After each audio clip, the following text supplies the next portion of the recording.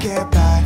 It resides between my eyes. Walked through the fire, came out better on the other side.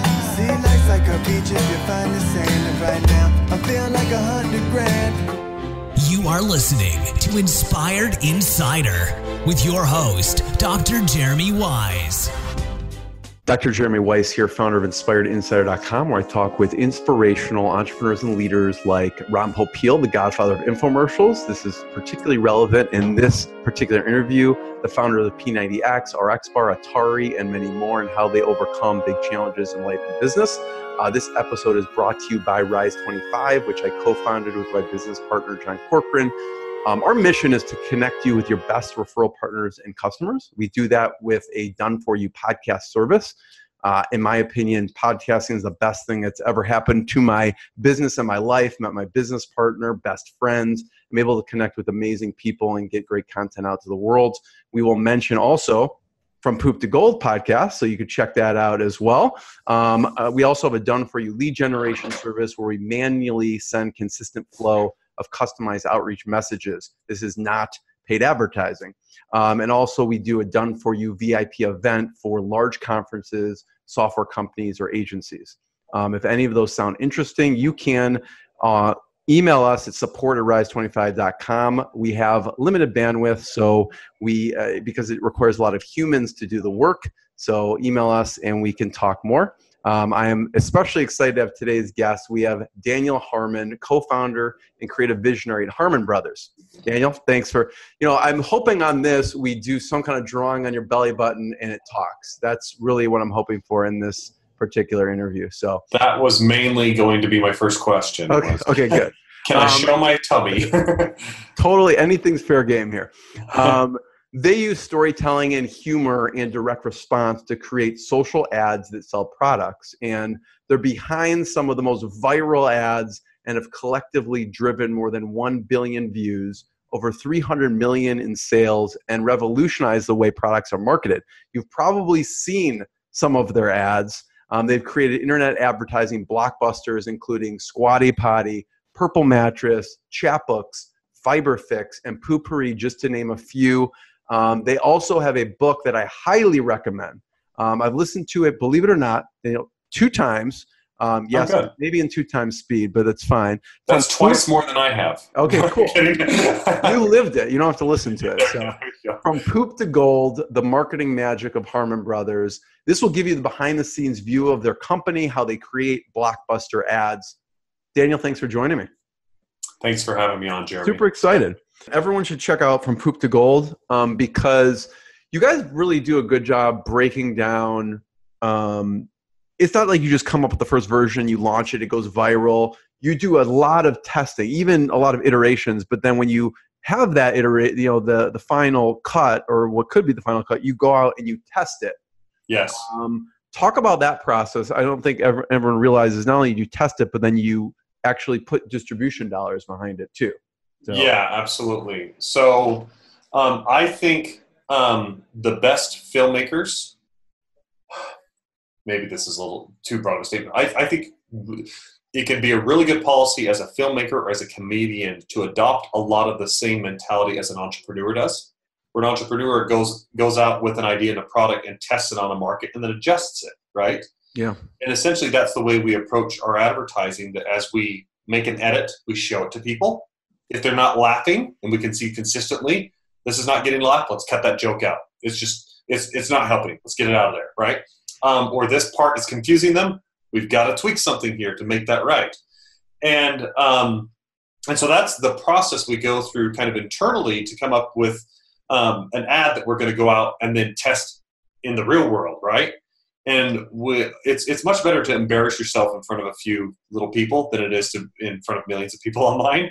And so if you can get into that iterative process with your video of not being too precious about your work and showing it to other people and testing, then that's a really great way to come up with some of the best quality. And then ultimately, we start with our guts, but then you want to test your way into what's actually working. And so we'll test things like the title of the video. The title for the Poo Pourri video, for example, came from a comment of one of the original YouTube commenters said, "Girls don't poop, And we're like, oh, well, that's kind of cool. Let's just throw that in as a title. And it tested extremely well, right? It was like 10 or 20% better than anything else that we could come up with ourselves. Yeah. But it's the same way where we'll test all sorts of different titles, A/B test them against each other, all sorts of different thumbnails, so the image that you see on your video, the very first image you see, as well as like we'll test the content itself. What are those first few seconds that are going to pull people in? How's that holding people over? We can test all that. YouTube, Facebook, they all provide really robust tools for being able to analyze that data and find out what works with your audiences. And I mean, we always say make it good enough that it doesn't have to be viral. And we feel like that really is the key to it, that if you are making a piece that's so strong that you know when you spend behind it, you can predictably get money back, then all of a sudden the views are going to come along for the ride, right? I mean, so much of what we do is we're kind of riding the middle ground of what the advertising world knows. Because on the one extreme, you have direct response, right? And it's known for brands like Snap, like Slap Chop and ShamWow and Snuggie. Ron Paul Peel. Wait, there's more. Yeah. Yeah, exactly. Other brands that start with S. And they can be very effective at driving sales immediately, right? But then on the other extreme polar opposite end, you have brands like Nike, Red Bull, Apple, Ford, and stuff that are doing just very heavy branding, right? And they're not looking for direct response on that, as much as they have the money to put it out there in front of all the eyeballs in the world, and eventually that's going to come back to them, right? So it's more of a long-term investment kind of thing. But for businesses starting out, that you can't afford to do that. You can't afford to spend that kind of money. And so we said, what if you marry the best of both worlds, and you have both the direct response that sells really well, and then you can marry the really great branding, and that's where our comedy and our branding and stuff comes in.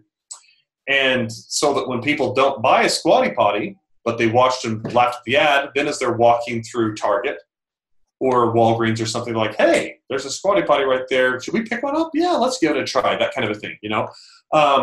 And so that's what we do with our Harmon Brothers campaigns. We live kind of in that middle ground of mixing the best of both worlds and not having to necessarily have the stigmas around, you know, direct response and infomercials, and not also necessarily having to have the, you know, the mega brand or the billions of dollar budget or whatever in order to get your name out there like Verizon has to or something. Yeah. And specifically, I mean, there's a lot of things you test, and one of them, I mean, obviously, you know, combining the branding and direct response is, you talk about this over and over, is you need to have a call to action, right? Yes. What are some of the calls to action that you guys have created or tested? Maybe you switched them, one wasn't working and you switched to what was, or just in general, what's been working for some of the videos you put out there? Yeah, you bet. I mean, we kind of have a harmonism with our calls to action at this point, where we say, so if, and then we give kind of a blanket statement that kind of captures everybody. You know, if you're a human being, poop, you should. Yeah, exactly. Like if your poo stinks, is the Poo Pourri one. Then click here to order your Poo Pourri today. And it's. Yeah, I mean, I think the same thing with Squatty Potty is, well, on purple, it's, so if you or someone you know sleeps, you know, it's like obviously everybody sleeps, then you can do this. So those are some of the things that we've done, and it's not to say people need to get stuck in that at all. That's kind of just been our own like signature style on it. But the calls to action, like the Poo Pourri, for instance, like I think you did a free tester or something that worked. Yeah. What were some of the offers? The more direct you can be with people, I think when it comes to the call to action, if they stuck around that long in your video, it's okay to speak with them very directly about buying it. You don't have to get overly clever. You don't have to feel like you have to be funny. In fact, in many ways, that can often be a distraction from the sale. And so you want to be careful of that.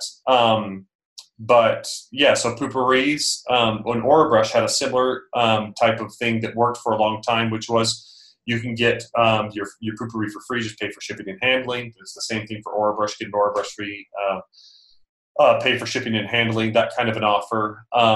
like Purple's was that they provided free shipping and a 100 night guarantee. And so there's all sorts of ways to kind of remind people that, like, yeah, it's time to become a buyer. But if people are sticking around your ad, they expect you to ask them to buy. In fact, I feel like if you just kind of leave it empty-handed and open-ended, then you're kind of doing the customer a disservice. Totally. Yeah. So much to go over, so little time. I have one last question for Jenna. I mean, like, I encourage anyone to get the book From Poop to Gold. For one, they also have a Harmon Brothers University. I think it's a harmonbrothersuniversity.com where people can check out. Yeah, harmonbrothersuniversity.com has a course on there on how to write ads that sell, which is the first course we came out with. And that one has that one's an application process, and there's only so many people we let into time. But that one's a really good resource if you're wanting to learn just how to make your ads funny. We have harmonbrothersuniversity.com/comedy. And that one will take you to our comedy course, which is a really kind of a fun thing that we're really excited about. And there's a really good YouTube video from you guys too on how to be funny, I think. So people should check that one out. Yeah. Yeah. And then the From Poop to Gold, our book, it's on harmonbrothersbook.com. Yeah. That's available there. I think it's got a special offer for like $20, or if you want to get it on Amazon, it's $30. Yeah. And From Poop to Gold podcast, check it out. Last question. You need to get From Poop to Gold book. I mean, it documents your guys' viewpoint in FiberFix, Chatbooks, Camp Chef, all these, and there's some great stories behind it.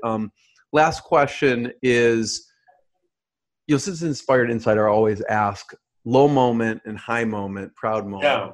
What's been kind of a low moment? What's been an especially proud moment for you? Yeah. Gosh, I'd say one of the low moments for us was definitely coming out of doing that nativity video, where we were at a point of real frustration where, like I said, I drained almost my entire savings account in order to be able to kind of make this business work. Benton was driving Uber, our CEO, and we just didn't really see the end in sight. We'd had this success now with Poo Pourri and stuff, and we just weren't seeing it, like you said, financially. And we didn't have our business model nailed down, and that was really tough. It was really kind of a dark moment. And I know a lot of people, like you said, kind of look at us and be like, overnight success and all this kind of stuff. And they forget, like, we had some real hard times where we were just trying to make ends meet by doing just little one-off little videos that you've never even heard anything about. We hadn't figured our stuff out. And then like what turned, ultimately we call it our poop to gold moment, right? Yeah, truly. Turned a really crappy situation into a good one is that Squatty Potty came along, right? And we were able to do a deal that made sense for both parties. And it was just a tremendous success that launched us and finally, I think, cemented us in people's minds as kind of authorities in this space. And then that's when the leads really started coming in a way where we did Purple and FiberFix, Chatbooks, and so on.